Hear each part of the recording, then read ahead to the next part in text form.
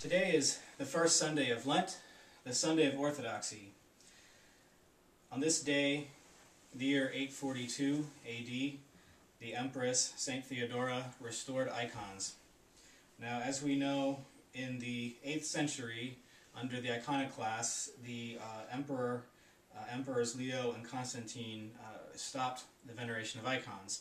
They were under the impression that the military defeats that the Roman Empire in the East was suffering was on account of icons. They had been influenced by certain Islamic and Jewish teachings on images, and so they ordered that all of the icons would be removed and destroyed.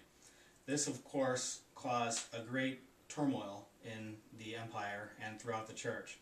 Many of the people and bishops in the area of Constantinople succumbed to this heresy because the emperor having his troops with swords at your neck, people tend to fall away. Now, of course, that's not an excuse, because there were many people who did not fall away.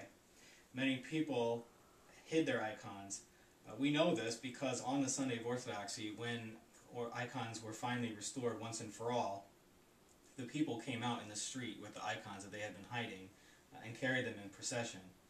And from that point on, every first Sunday of Lent, from that time of 842 till today, we of course remember the restoration of the icons. And we call it the Sunday of Orthodoxy because this is the restoration of the true faith. So in every time, there is going to be people that challenge the true faith. And we know that in this day especially, it is common that instead of challenging the true faith with an alternative faith, it's very common that people challenge the faith, the very presupposition of faith itself, saying that it doesn't really matter what you believe, as long as you're a good person. But we know that from what does orthodoxy mean? We tend to think of orthodoxy as meaning the right faith, which is certainly one of the connotations of the word, but the word actually means right worship, right glory. Orthodoxa means glory. And the reason is that what you pray is what you believe. That's an ancient maxim of the church, found in many of the patristic writings of the past.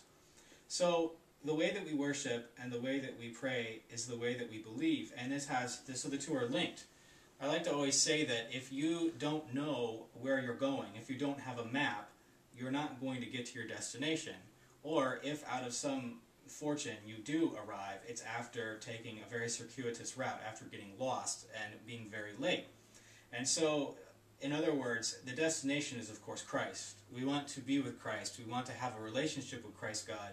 We want to have communion with Him. We want to grow. If we don't know who He is, how can we do that? So people that claim that all of the different beliefs, it doesn't really matter what you believe, all paths lead to God, well, does that bear out in experience? And of course, the people that usually say such things usually are not having the most stable life, usually are floundering or can't seem to make sense of things. So the point being that what you believe has a direct impact on how you live and how your life is, how you pray, and it all is connected. So that's why the Orthodox Church insists on showing and demonstrating the correct teachings of the faith, and even saying that the Orthodox Church alone is the true Church of Christ. So something that often gets the ire of our friends, neighbors, and family. When we say such a thing, how could we say that the Orthodox Church is the true church, and that the other churches, by extension, are not the true church? Well, it does matter, because Christ came to earth to free men of error. He gave these teachings not just as an intellectual exercise, but these teachings that were passed down from Christ and the apostles are simply the truth. They're the true way that which man finds salvation. If we're not fasting, if we're not praying, if we're not reading scriptures, if we're not coming to liturgy and to fellowship with other Christians, then we're not finding the cure of our soul.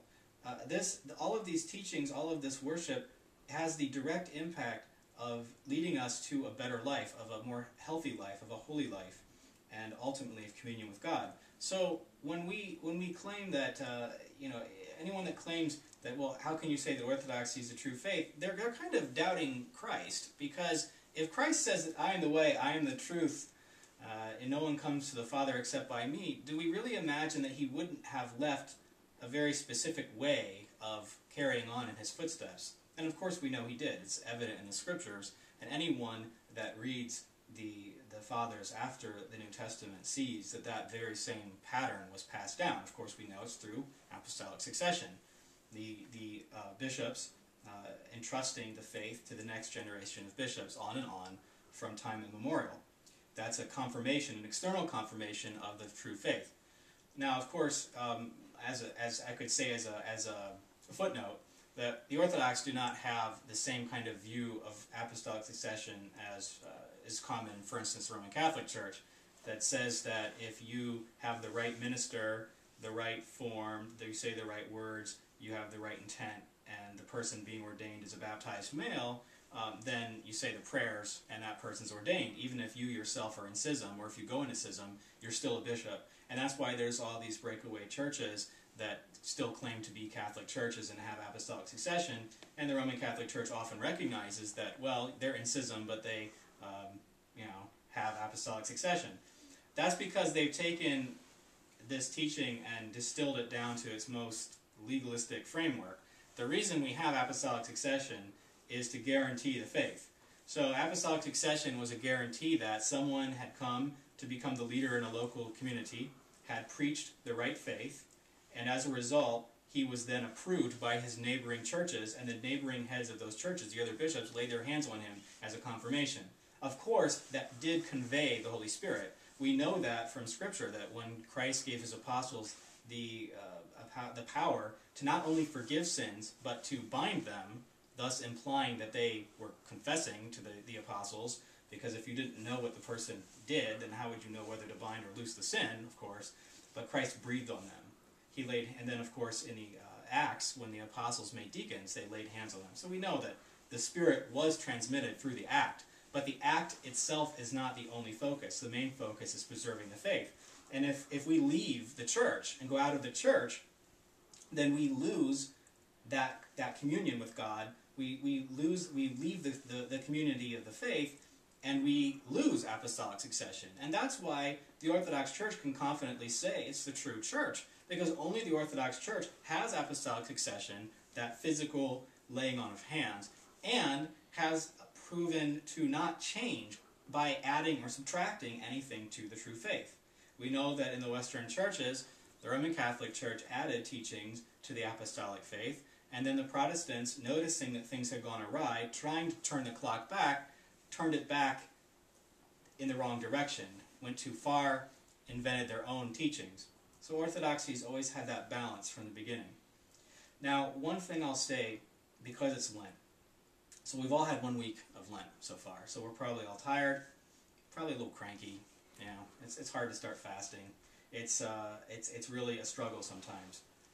Let's not forget that sometimes the benefit and the blessing is in the struggle, not just in the result, not just in the accomplishment, but in the process. Every step of the way, every struggle. God hears our cries of desperation, our struggles, our longing. He feels the longing in our hearts. And even when we don't do everything, when we try as best as we can and we fall, God knows that we're trying. So if we make a mistake during Lent, let's just pick ourselves up and get back in it.